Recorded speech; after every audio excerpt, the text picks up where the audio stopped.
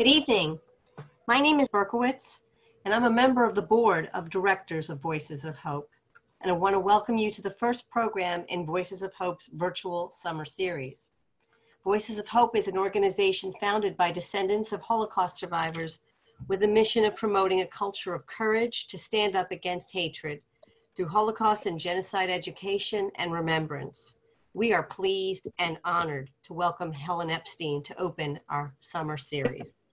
Helen Epstein has published 10 books of literary nonfiction, including the trilogy Children of the Holocaust in 1979, one of the first books to examine the intergenerational transmission of trauma.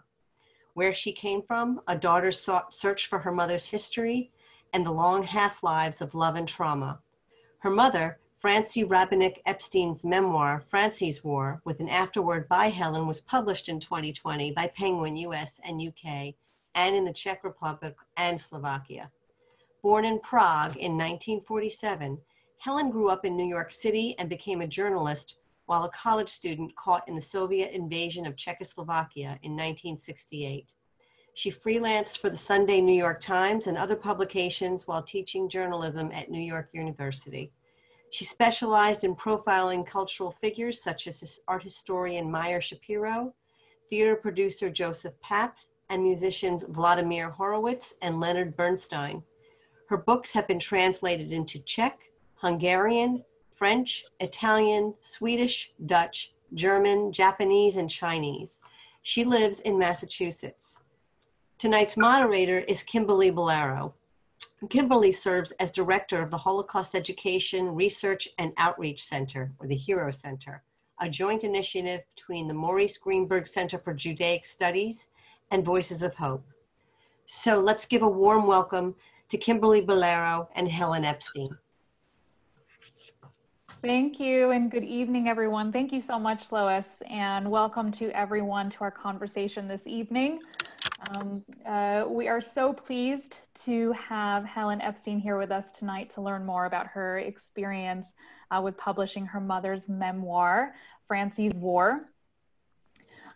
Through the presentation and conversation, we will keep the audience muted. You will remain muted to reduce background noise during the program.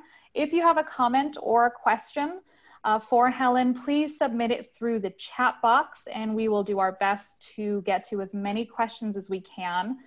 We also thank you in advance for any technical issues throughout the program. We would really appreciate your patience with that. And so I will turn it over to Helen. Thank you all again for joining us tonight. And take it away, Helen. Thank you, all of you, for inviting me, and welcome everybody. I'm going to start with an excerpt from a book I wrote, The Long Half-Lives of Love and Trauma, and that'll be followed by one from my mother's new memoir. So, when I was growing up, I came home from school to women being fitted for clothes by my mother.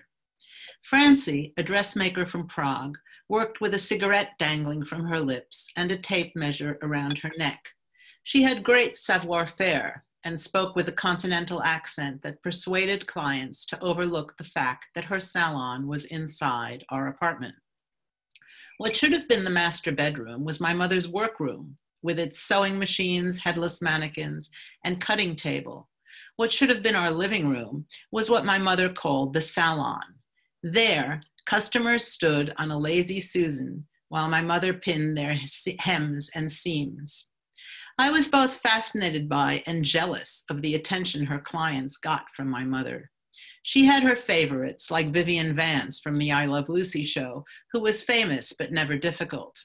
I knew I had to disappear when a Mrs. Sinatra or the first Mrs. Trump was having a fitting. Women attached to famous men, my mother said, could cause trouble. One of them had absconded to the Yucatan with her dresses, bills unpaid. I wouldn't want to share a prison cell with any of these dames, Francie said. Prison was one of her usual frames of reference. My mother enjoyed dressing beautiful women, and Mrs. Lewis was one. Mrs. Lewis was a former Hollywood starlet who married a man whose company made most of the spark plugs in American cars. You can marry more money in 5 minutes than you can make in 50 years, she said. And my mother did not contradict her. In the camps, she said, beautiful women had leveraged their looks for food. On the other hand, some had wound up murdered or raped. You needed brains, too. I hated it when my mother casually dropped the word camps into conversation, like ash from her cigarettes. Her Auschwitz tattoo was enough of a reminder that the elegant dressmaker was also a Holocaust survivor. During a selection in Auschwitz by Dr. Mengele, she had claimed to be an electrician, and lying had saved her life. Falsifying was part of her business. She padded breasts, shoulders, and derrieres. She was a repository of clients' secrets, marriage problems, and love affairs. My mother brought little sentiment to her work. Mrs. Lewis had done well to marry rich. Romance was for Hollywood. Being poor was hard. My father, an Olympic athlete who spoke beautiful Czech but no English, was unemployed for nearly 10 years after arriving in New York. Francie was the family breadwinner and manager. When I was 7, she added a psychoanalyst to her list of doctors. Francie nursed a kind of contempt for the teenager she had been before the war, and for her customers who believed the version of love they saw in the movies. She had married at 20, and her first husband had been more of a playmate than a partner. She never talked about their first touch, their first dance, or their first kiss, those significance moments that I read about in girls' literature. She didn't talk about that in regard to my father either. They met on the street. There was no courtship. There was a housing shortage. One date at the swim club, and 24 hours later, they were living together. Many anomalous unions then were called lager marriages because they were transacted in camps soon after the war and between survivors far less compatible than my parents. No matter how unlikely the partners, divorce was rare. The war served as marital glue, and it was permanent. No refugee could afford divorce, my mother sometimes said. None viewed infidelity as reasonable cause. That was the kind of nonsense her customers believed. In February of 1948, 3 years after the war ended, there was a communist coup in Czechoslovakia. My father saw the communists as Nazis in a different color uniform and was determined to get out. He applied for an American visa, and with an affidavit from relatives, we flew out of Prague and joined the refugee community in New York City. Hold on a second. I am having some problems here. Here we go. My mother cooked, worked, and ran the household, eventually having 3 children. Work structured her days, subsumed her disappointments and unhappiness, and provided a creative outlet. Her customers were difficult. Many of them could not make up their minds what they wanted. Some expected my mother to solve their romantic problems with a blouse. Others were ill. They needed a therapist, not a dressmaker. They made her even more contemptuous than she already was of women. On the rare occasions when my mother read me fairy tales, she would snap the book shut as though to say that I could not count on being awakened by a kiss or rescued.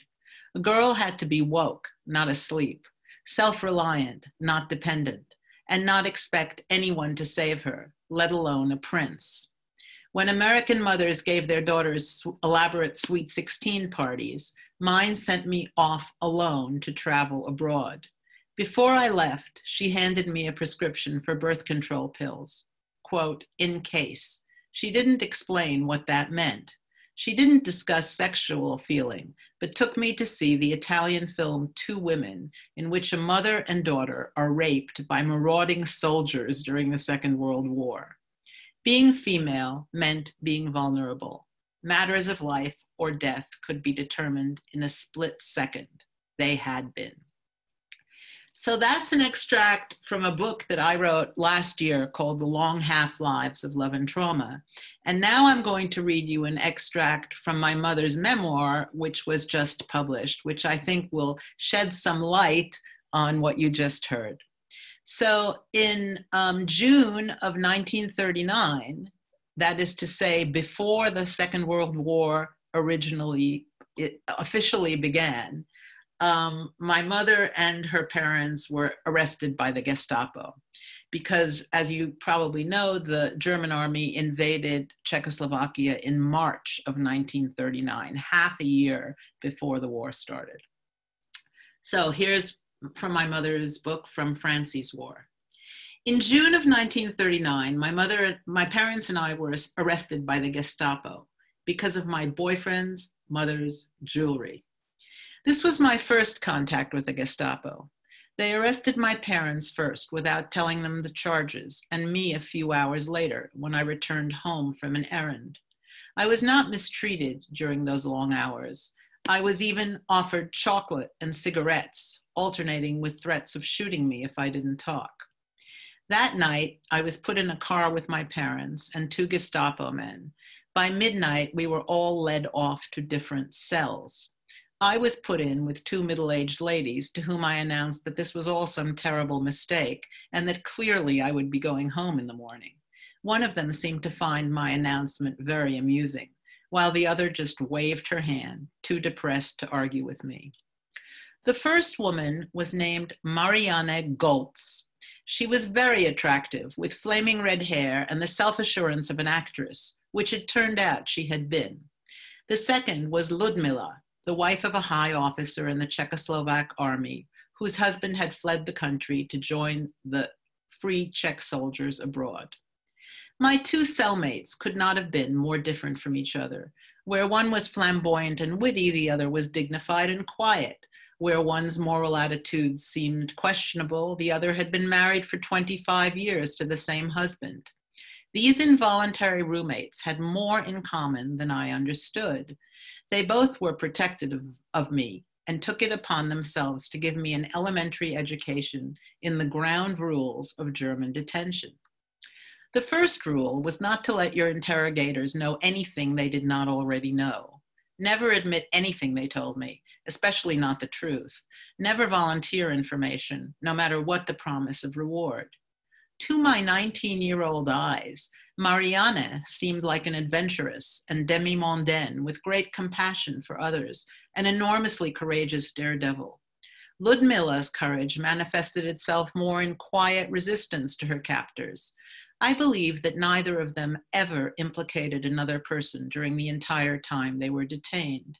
I learned that Marianne was an early anti-Nazi, a Christian who had been married to a Jewish journalist in Vienna. He had fled in March of 1938. Marianne had stayed behind in Vienna, obtained a quick divorce on racial grounds, and went to work to help her friends. She smuggled their money and jewelry into Switzerland while carrying on an affair with an SS officer in Vienna. This affair allowed her to make a fair number of useful connections in the high echelons of the SS. It had all worked beautifully until the day when the gentleman was transferred to more important duties. At that point, Marianne decided to move her activities to Prague. Here she became involved with the Czech resistance. Unfortunately, someone talked too much and Marianne wound up in jail as Ludmila's cellmate. Despite all her connections to the SS, she was unable to get word out that she was being held in Pankratz prison. Fascinated by Marianne's story, I listened closely to what she reported about the experience of the Jews in Austria and the methods used by the Nazis. We had plenty of time and nothing else to do, since day after day went by without any of us being called in for questioning. Marianne explained to me the mechanics of the system of confiscation, humiliation, and finally deportations, which had already started in Vienna. Marianne did not know where these people were being taken, but she did know that the weight of their luggage was limited to 50 kilos and that everything else one owned had to stay behind. She tried to convince me to try to escape if and when I got out of prison, She did convince me that it was foolish for my family to remain in a centrally located apartment adjoining the business where I was employed, not only because of the risk to my employees, but because of our apartment was large and modern and would be confiscated sooner or later. We would then be forced into one room in another Jewish apartment. 2 weeks later, I was called for interrogation and released half an hour later. Much later, I would learn that Marianne was released a few weeks after me, when one of her SS friends returned from a trip and did not find her home. But she was rearrested in 1943 when her luck ran out. She was beheaded in Pankratz prison that year. So that's an excerpt from my mother's book. And now I'm going to tell you how that had to do with my publishing my mother's manuscript.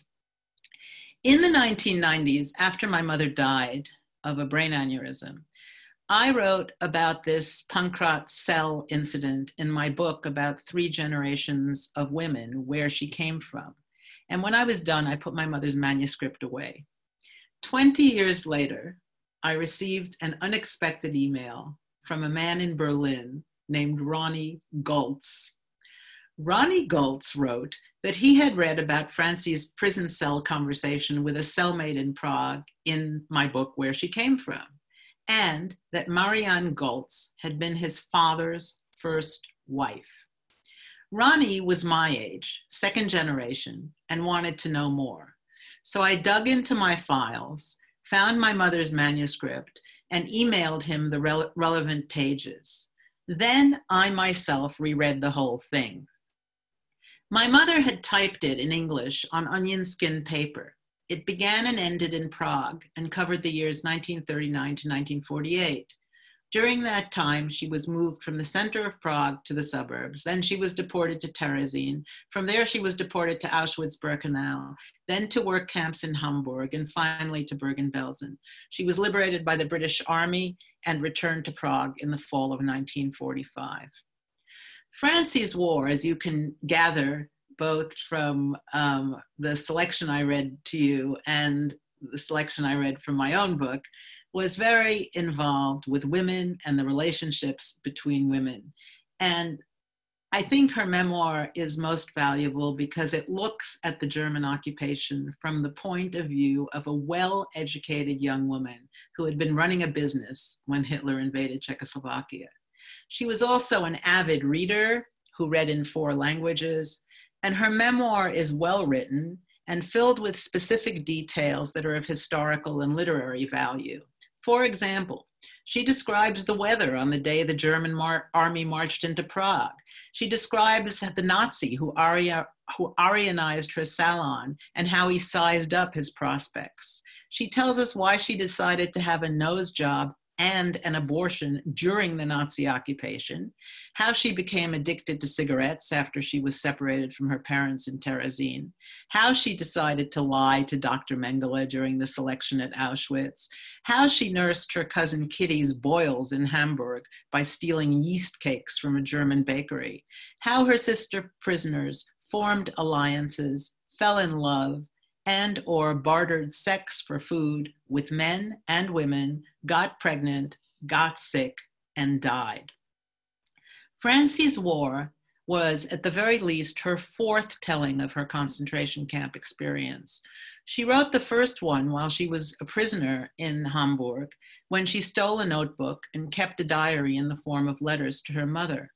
After a guard discovered it, the camp commandant made her burn it page by page in his stove. In New York City in 1955, Francie retold her experiences to a psychoanalyst. In 1974, I interviewed her for the American Jewish Committee's collection of Holocaust survivor audio testimonies, which are now archived at the New York Public Library. So her narrative was by then very well thought through. Reading her text again nearly 30 years later, I hear her voice candid and contemporary. In 1975, that candor might have been the reason no publisher would publish her memoir. By 2018, the world had caught up with Francie.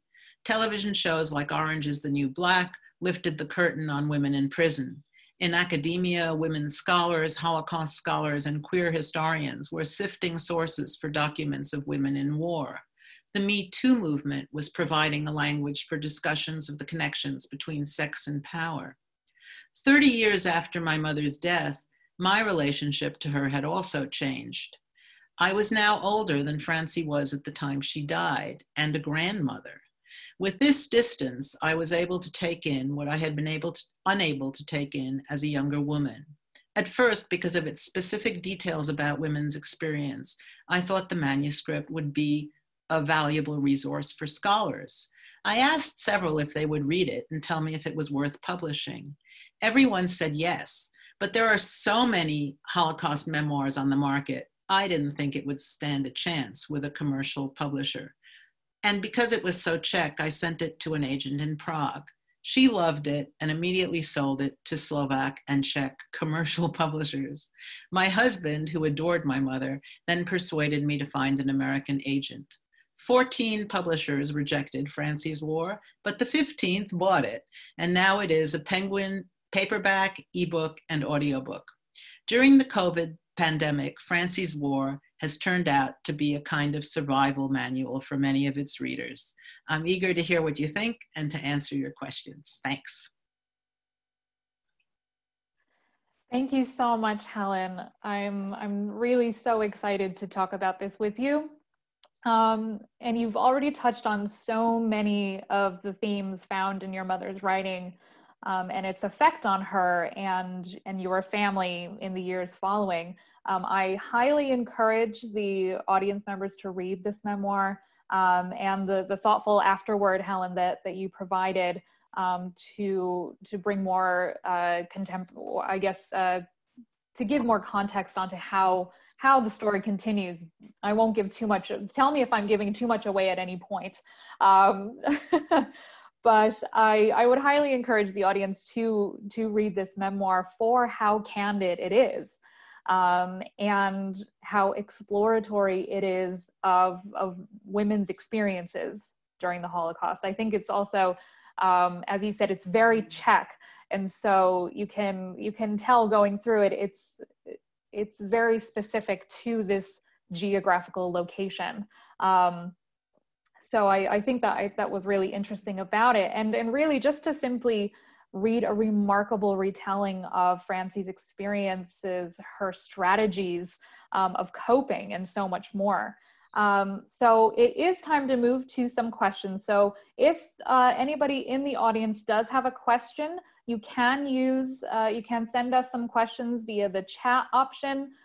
You should see that at the bottom of your screen. If you roll your arrow, your pointer over it, you should be able to click that and then send us some questions. Or if you have comments, if you've read the book, please, your comments are absolutely welcome. But maybe to get us started, Helen, maybe you could tell us a little bit about how long you think it took your mother to work on this manuscript and finish this manuscript. And was it something that she worked on alone? Is this something that she spoke about with the fellow survivors that she mentions in this book? Well, the answer is we don't have a clue. I have two younger brothers. None of us ever saw her working on this. None of us ever remember ever hearing about this. It's possible that she talked about it with her friends. As a writer myself, I'm just amazed that we never found any handwritten notes or handwritten drafts. She seems to have sat down at an English typewriter and written this in English. The manuscript does have annotations, but not all that many. So I'm just really perplexed. And of course, at the time, I was 26 years old when she wrote this, and I was involved in my own life, so I didn't really spend much time asking her what she was doing with her stuff, but neither of my brothers remembers anything either. So the answer is no. We know nothing about how she decided to do this, how she did it, how long it took, nothing. Okay. We do have a couple of questions coming in. So Judith sends a question about How much editing did you do? And is the structure hers? Judith, do you mean Helen's or Francie's? But I think, Helen, you'll know where to take this. She says it's very interesting that she takes on close third point of view the moment she enters the camp. And I think we'll cover that in a moment, but maybe you can tell us a little bit about the editing process. The editing process, as I said, my mother was fluent in 4 languages. She was an avid reader. You know, she was the kind of person who every time she read the Sunday Times book review, and when she saw a book she liked, she immediately ordered it from the library. Her favorite author was Nabokov, so that gives you a sense of how literary she was. I mean, my favorite author is not Nabokov. And so there's very little line editing to do. In terms of structural editing, I made one big edit. I took out her prologue because she had written it in 1974, we think, and it was really dated. She talked about East Germany and West Germany. She talked about the Vietnam War. And rather than fool around and try and edit it, I just said, okay, I'm just going to get rid of it. I'm going to start with her first chapter, and I will put I'll take the salient points from her prologue and put them at the end. The second thing I did, which somebody had to do, I think, was she had no chapters. It was 150 pages of straight narrative, which is great if you're a modernist poet, but it's not so great for this. So I chopped it up into small chapters. So that's what I did. Structurally, I did one other thing. There was a page missing. There was page 2 was missing for some reason. I don't think it was I think somehow it must have gotten lost. And I thought that would be a good place to move up some of her family history. So that is the only thing I did. In terms of, you didn't ask this, but I'm telling you this anyway. As a journalist, I was intrigued about fact-checking it because there were just so many things that were fascinating. And remember, she wrote this way before there was an internet. So since she wrote this, there's been all this documentation of some of the people she describes and of the camps she was in. And all of this is accessible to me and was not accessible to her. For example, you know, that Ronnie Goltz, the son of the first husband of Marianne Goltz, could reach me is just amazing. I mean, another thing that happened was that my mother and her first husband adopted an orphan girl in Terezin when they were in Terezin. And I thought, well, I've got the internet. I'm going to put out a note. I'm going to put out an alert on Jewish Genealogy Facebook page and see if I can find this woman, this girl. You know, I know that she was in Terezin with her older brother and she was an orphan. And of course, the wonderful people on Jewish Genealogy portal not only contacted me, but found me a photograph of this orphan who died in Auschwitz. And it's in the book. Absolutely, yes. I'm so glad you mentioned that. So actually, the second part of Judith's question is that she points out this third person narrative. There is a very vivid, transformative moment in the memoir for your mother while in Auschwitz. It seems like a deep realization of her situation and what is happening around her. So at this point in her memoir, Francie is no longer Francie. She becomes A-4116 and refers to this, I'll use, quote, other person until she is liberated. So can you tell us a little bit about this moment of transition for your mother? Yes, my mother had spent the first 2 years in the camps in Theresienstadt, which was a very Czech-dominated society. She knew a lot of people there. She was able to work as a dressmaker there. She was with her first husband there. She was with 2 cousins there. And one of her cousins was an actress and would give performances. She was part of the artistic life of Terezin. So when she was deported to Auschwitz, it was a terrible, terrible shock. And it was nothing like Theresienstadt.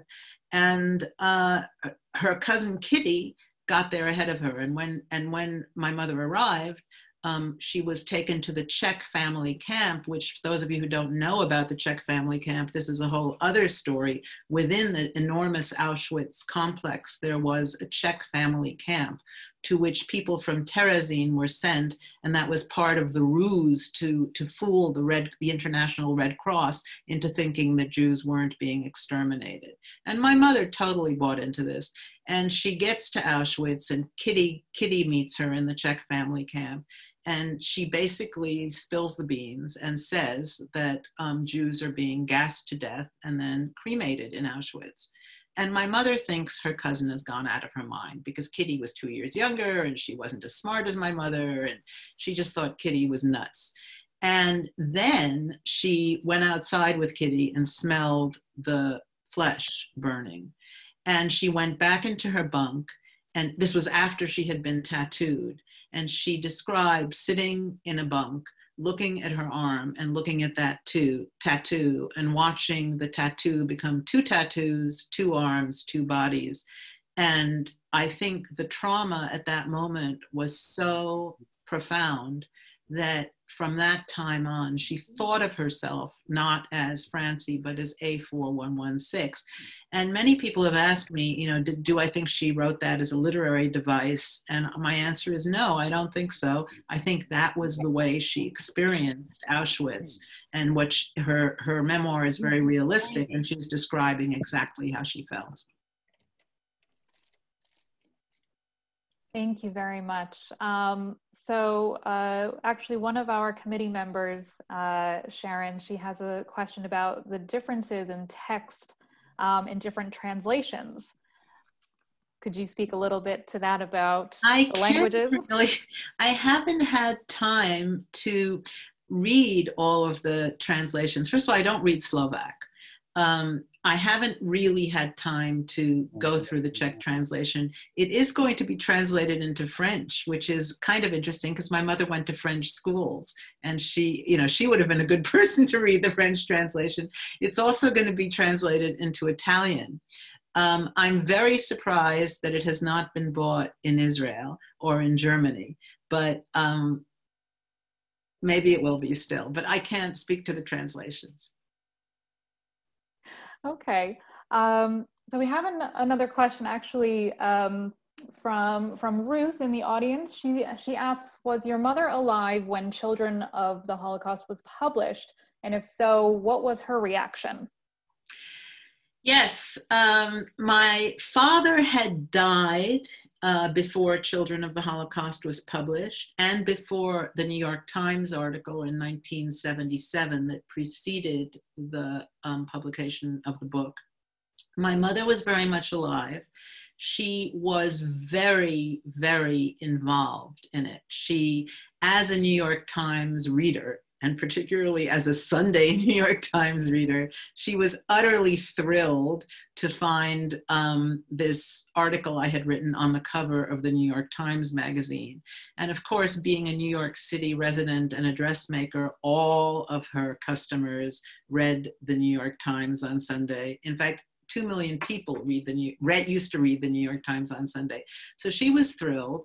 And she basically agreed with everything I wrote in the book.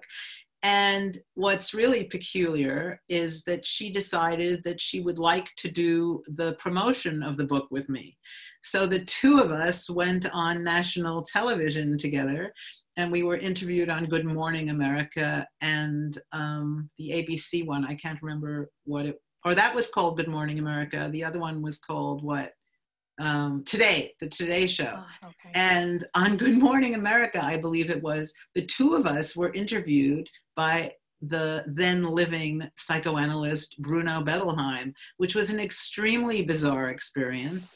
And I was so intimidated by him that I just didn't answer anything and let my mother talk. So my mother was very, very much a part of Children of the Holocaust.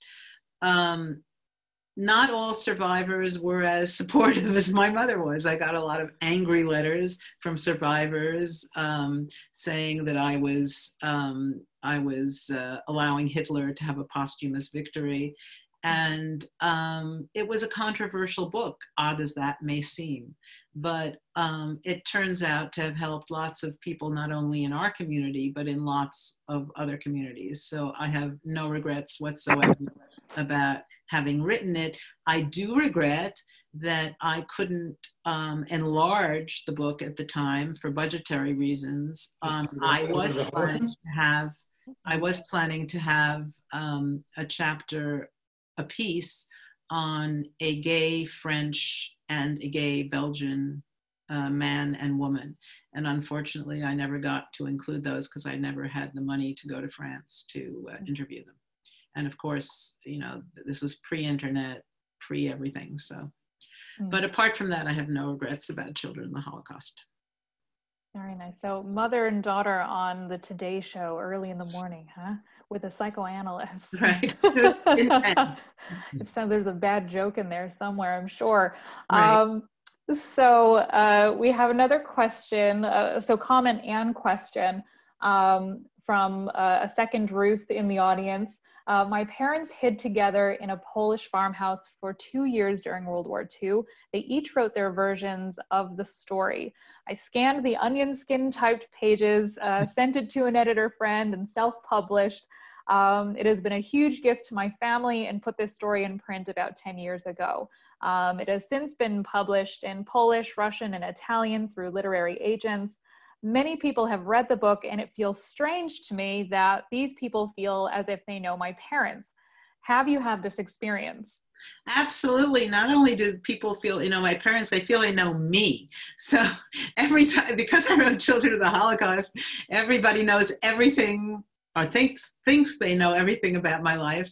And so I often have the experience, especially at bookstores, at readings, where I meet somebody and I say something and they'll say, well, I know.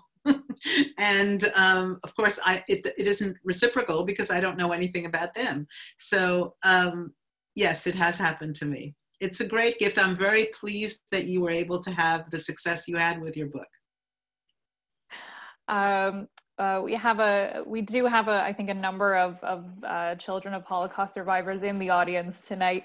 Adele sends us, my parents were survivors as almost everyone I knew growing up. My question is, what are your thoughts about what kind of people the survivors became after the war regarding anxiety, anger, multitude of emotions, ability to show affection, optimism? Do you think it was influenced more by their experience, genetics? We have a few more questions coming in, so I lost my spot for just a moment. Let me scroll down again. But maybe you could talk a little bit about that question of emotion and transformation and right. What is, you know, where these characteristics may or may not have come from. Right. Well, I think if you read Children of the Holocaust, and it's still worth reading if you've never read it, even though it's 40 years old now, you'll see that there's a huge variety of experiences in survivors. There are huge class differences. There are huge religious differences. I mean, you have everybody from ultra-Orthodox Jews to Jews who were so assimilated they denied they were Jewish or who had been baptized. You have Jews on every part of the political spectrum, from anti-Zionist to Zionist and everything in between. You have age differences. You have differences between rural Jews and very, very urban Jews in every country, whether you're talking about Poland, you have people who grew up in the middle of Krakow, and you have people who grew up in the countryside in tiny little shtetls. You have national differences. You know, you have all the Soviet Jews who just now are beginning to really, really talk about their experiences during the war, because when they were in the Soviet Union, they kept quiet about them.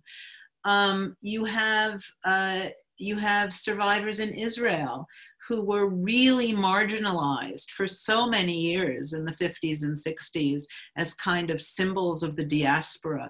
So it's very hard to make any generalizations about the group as a whole. However, I will make one generalization, and that is that the experience of the war changed their lives. And some of them never stopped talking about it, and some of them refused to talk about it. And that holds true for the second generation as well. I am absolutely sure that every second generation person has been affected by this history, but some of them never talk about it, and some of them talk about it all the time. Some of them see it as a source of great pride. Some of them see it as a source of great shame. I personally have met many people, many children of survivors, who found out that they were Jewish only after they were 25, 30, 35, 40 years old, especially in North and South America, where it was possible to emigrate, change your name, and change your religious affiliation. It's interesting that you had mentioned that, and I kind of want to jump on something you said. In the memoir, we learn that your mother, Francie, was baptized, I believe, into the Catholic Church. Is that correct? Right. And she didn't even know that she had 4 Jewish grandparents until the Nazis came to power. Correct. Can you speak maybe a little bit about this issue of identity and how I guess this word assimilated Francie and her parents were in Prague society, and maybe how this played into their experience of being persecuted as Jews? Right. Yeah. So I'm sure you're all familiar with the story of Madeleine Albright, who emigrated to the United States with her family from Czechoslovakia in the 1930s. And she discovered that her parents, that her 4 grandparents were Jews. And American Jews went up in arms and said, oh, how is this possible? She's lying, blah, blah, blah. Well, it is possible because in the night, Czechoslovakia, first of all, was founded in 1918. It was a new democratic republic, and it was the only democracy in Central Europe. And it was very much like, well, it was much better than America today because it had equal rights for all its minorities and for men and women. And Jews had the option of identifying either as Jews or as Jews by religious affiliation, or as Czechs, or as German-speaking Czech citizens. And my mother, who was raised in the center of Prague, her mother spoke Czech, her father spoke German. She was sent to French schools, so she was extremely cosmopolitan. The reason she was baptized at birth was because my grandfather, who was very aware of being Jewish, his name was Rabinek, which means little rabbi, and he never changed his name, even though he himself got baptized. He applied to university when he was 18 years old, and he was rejected at his university of choice. I believe it was Heidelberg. And he decided that he wasn't going to go through that again. And so he had himself baptized, applied to another school, got in, and that was it. And so when my mother was born, he had her baptized. My mother had a very, very long baptismal certificate. When she was 13 years old, she decided, and she actually went to church as a child sometimes with the maid. And at school, she was in a French Catholic school, so she went to confession occasionally. But when she was 13, she decided that she was not religious, and she went to the Czech official registry and did something that you could do in the Czech Republic, which was to declare yourself without faith. And that's what she did. But she did not grow up with Jewish holidays. She did not think of herself as Jewish. She was told that she had a Jewish nose. And so when the Nuremberg laws came into effect in Prague, she was a big moviegoer. And she was afraid that if she went to the movies, somebody would spot her as a Jew because of her nose. And that's why she had plastic surgery in 1939 after the Nazis invaded Czechoslovakia. I found that one of the most mind-boggling little details in the whole book, because the idea of having plastic surgery under Nazi occupation just never occurred to me. Absolutely. I reading this part of the memoir and seeing how you know, this way of being Jewish, but not really being Jewish, and actually having been baptized, and the lengths that we read that she goes through to, to assimilate under these regulations was really, really, really interesting. We have a question from one of our audience members, Madison. Do you think men's and women's personal narratives about surviving the Holocaust are equally represented in the canon? Similarly, do you think that female survivors' stories provide insight into different aspects of the Holocaust than those of men? Yes to both. I think that I don't know what the count is. I don't know how many memoirs were written by women and how many memoirs were written by men, because you have to realize we're not only talking about English language memoirs, there were memoirs written in every country, both during the war and after the war. But let's look, some of you are familiar with the Oneg Shabbat project in the Warsaw Ghetto. When you read about that project, many of the researchers were women, but all of the people who wrote it and all of the people who directed it were men. And there's no question that women are marginalized in that work. There was a man named Adler in Theresienstadt who, even when he was in Theresienstadt, gathered materials that he later put in this magisterial book. I think it's, 800 pages long, documenting Terezin, the Terezin ghetto. Same thing there. Women are marginalized. You just don't read about women. If you think of all of the famous memoirs by men, Primo Levi, Elie Wiesel, all of them, women, let's hazard a guess. What percentage of the text do you think is taken up by women? I can't remember offhand Elie Wiesel writing about any women, even though I know he had a sister. And certainly he had a mother. I don't remember Primo Levi writing about any women in survival in Auschwitz. However, the women's memoirs all mention men. Okay, one way or the other, as brothers, as husbands, as sons, as whatever. So that's the answer to the first part of the question. Second part of the question, what was the second part of the question again? Let me go right back up to it. I kind of remember it.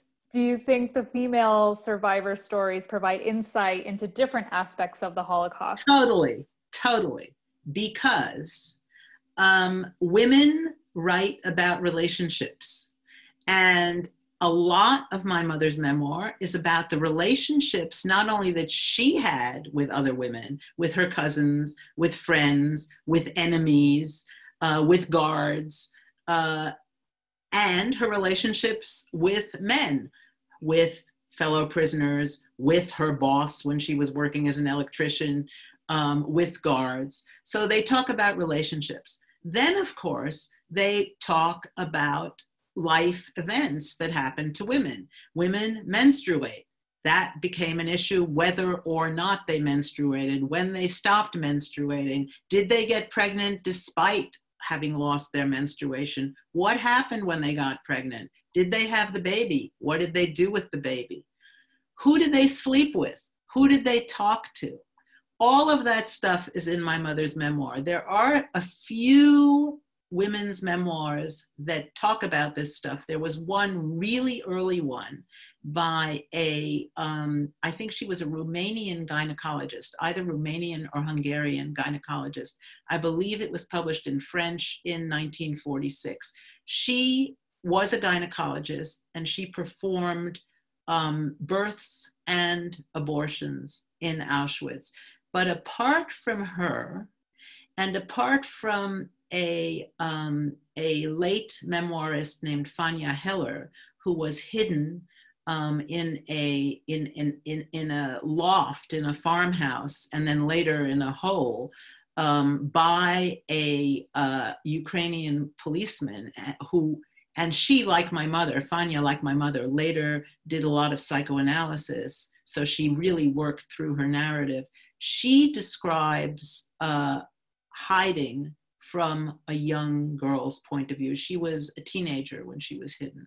So I left out one thing when we were talking about the variety of survivors. We didn't talk about the variable of how they survived. So you have survivors who were partisans, you have survivors who were hidden but walking around on false papers in the cities.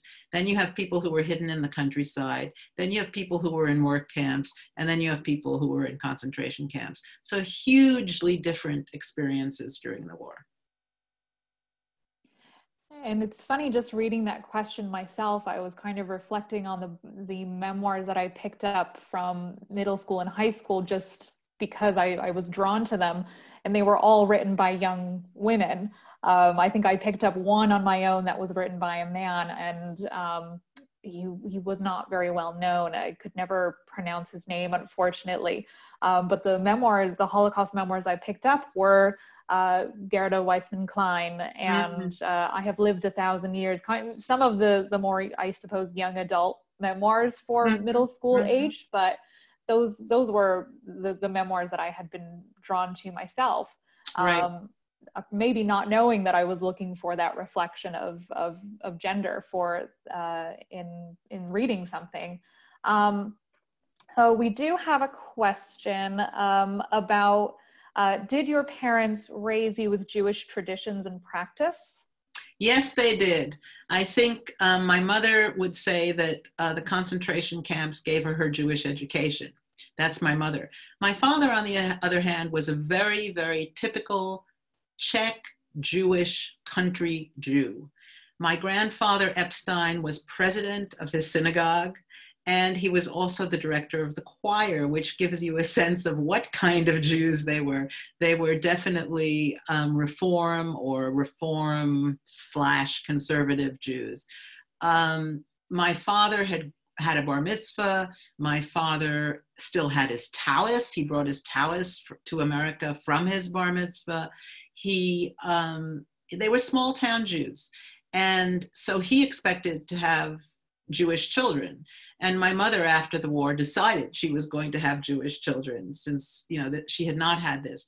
But we had to explain to her how to do the holidays, and she knew no Hebrew. Her idea of Seder was to put a tablecloth on the table with some candles and Barton's Haggadot. Barton's was a candy store back then. And so I really learned about Jewish tradition and the Jewish calendar when I was a student in Israel. I'm a graduate of the Hebrew University. So we do have another question from, I think it's from Deborah. She said that she finds that she's also a child of survivors. She finds that as she gets older, she feels more and more sensitive to and troubled by her family's devastation as a result of their experiences in the Holocaust. Have you found this feeling to be a common one among children of survivors, that the feeling becomes more overwhelming? Again, I really wouldn't generalize about anything. I mean, everybody in the second generation comes to this on their own timetable. In my own family, I have two younger brothers.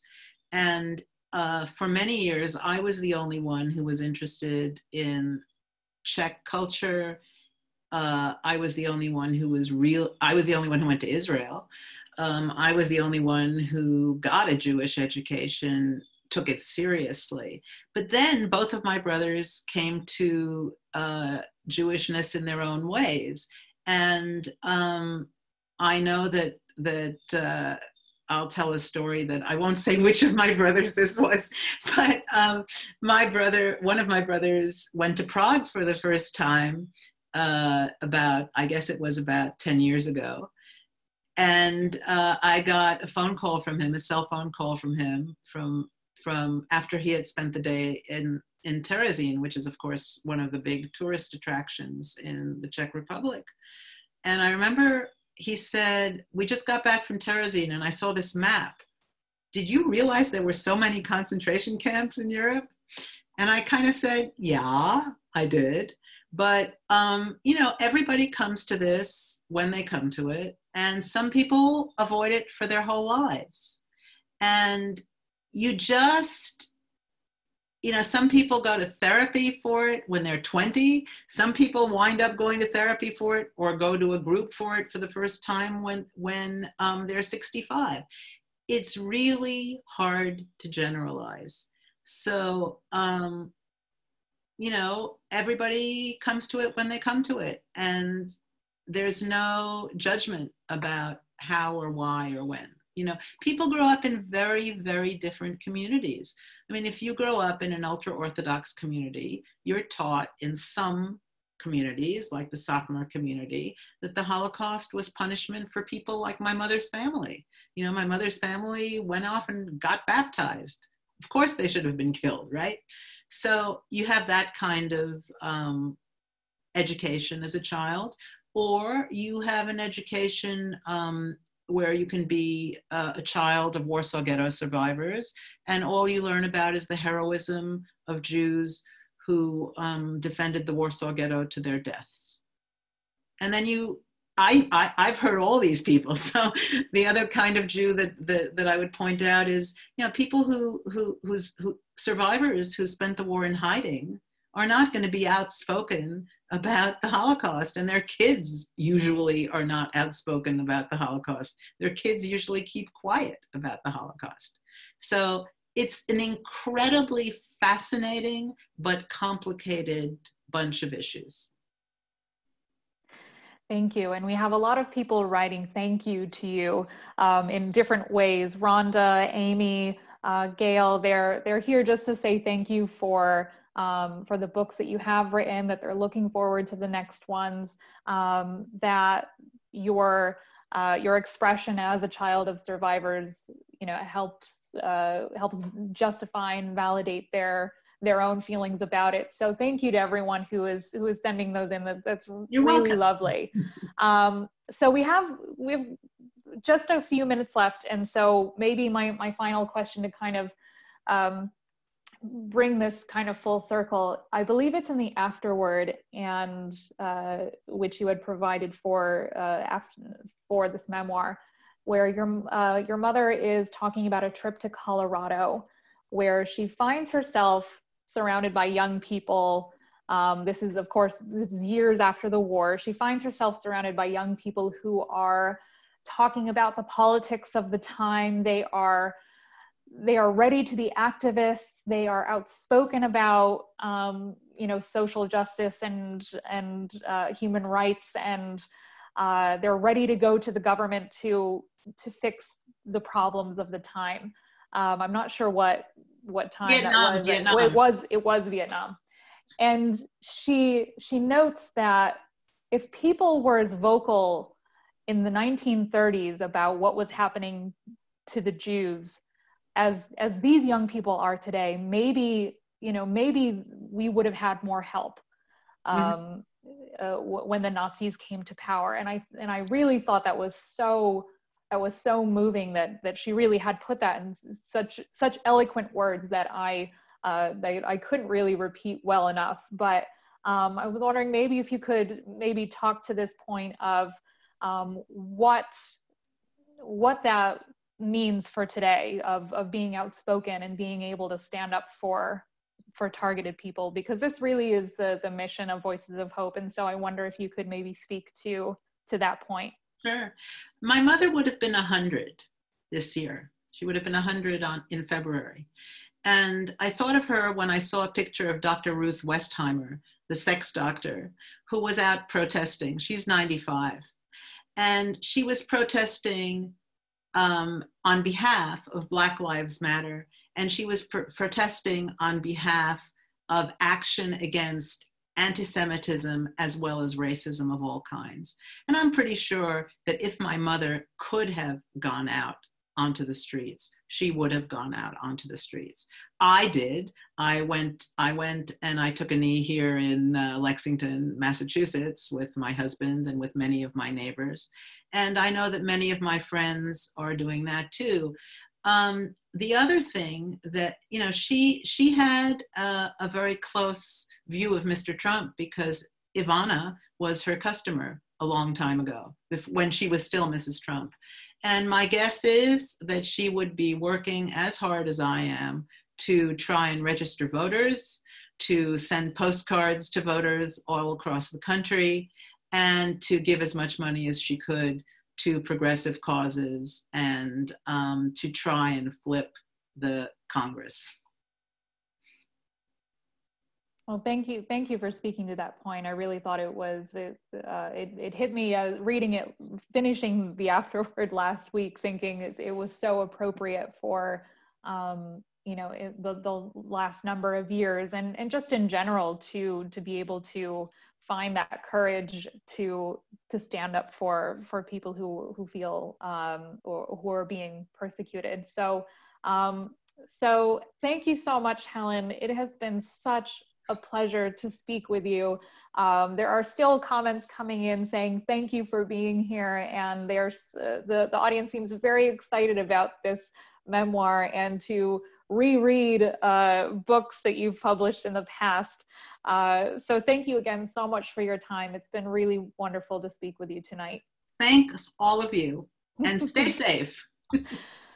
Well, I just want to close by thanking you, Helen, from one child of survivors to another, for taking the time to provide a great beginning to our summer series. And Kim, thank you so much for the moderating. You did a fabulous job. And if you haven't read Francie's War or any of Helen's books, I did check; they are available on Amazon.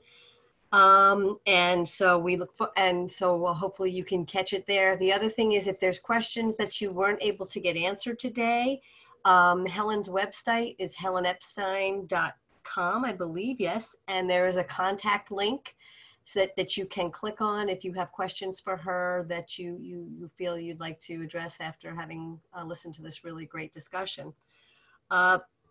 So we look forward to our next program, which is going to be a week from today, Tuesday, June 23rd at 7 p.m.